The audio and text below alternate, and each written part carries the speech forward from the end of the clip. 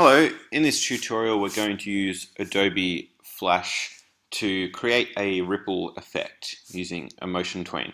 So to get started we're going to create a new file, an ActionScript 3.0 file. So click on that to begin.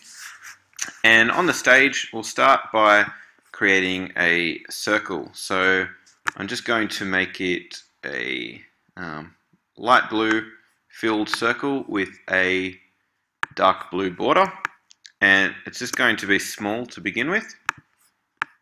And let's put that in the middle, roughly in the middle. And so it's going to be small to begin with, and we'll apply a zoom and fade effect to start with. So I'll select all of that, right click, and then convert to symbol, a graphic symbol, and I'll just give it a name of circle. Okay. And then I'm going to right click on that frame, the first frame, and create a motion tween. Now automatically Flash adds 24 frames, but I'm going to shrink this down to just 10 frames.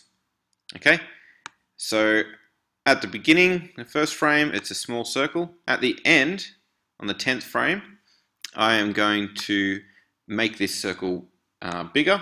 So I'm going to grab the free transform tool, hold down the shift key and click and drag the corners to enlarge it. And I'm also going to apply an alpha color effect. So on the properties toolbar, after I've selected this shape, underneath color effect, I'm going to choose alpha for style, and alpha is going to be set to 50%. Okay, alright, so I've got a zoom and fade effect there. Alright. Now, what I'm going to do is I'm going to click on the first frame, hold down shift, and then click on that last frame, the 10th one. And I'm going to right click and click on copy frames. Then I'm going to create a new layer. And on about the 4th frame, I'm going to paste those frames that I've copied. So right click on the 4th frame and then click on paste frames. Now, for some reason it's extended that out a bit, so we'll just shrink it down so it's still 10 individual frames there. So we can just click and drag and have that running to the 14th frame. Okay. I'm going to add another layer, and this time on roughly maybe about the 8th frame, I'm going to right click, click on paste frames as well, and just shrink that down a little bit to probably about 18 frames.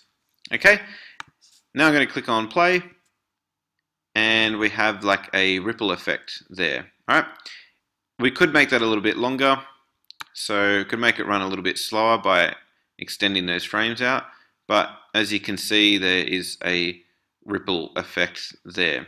Alright, if we want, we can also add more layers, and we could go ahead and add more layers so that there is so the effect runs for a little bit longer. So say we could go to the 12th frame and paste those frames and shrink that down just a little bit and play that again, and now it goes for a bit longer. Okay, so that is how to create a ripple effect using Adobe Flash. Thanks for watching.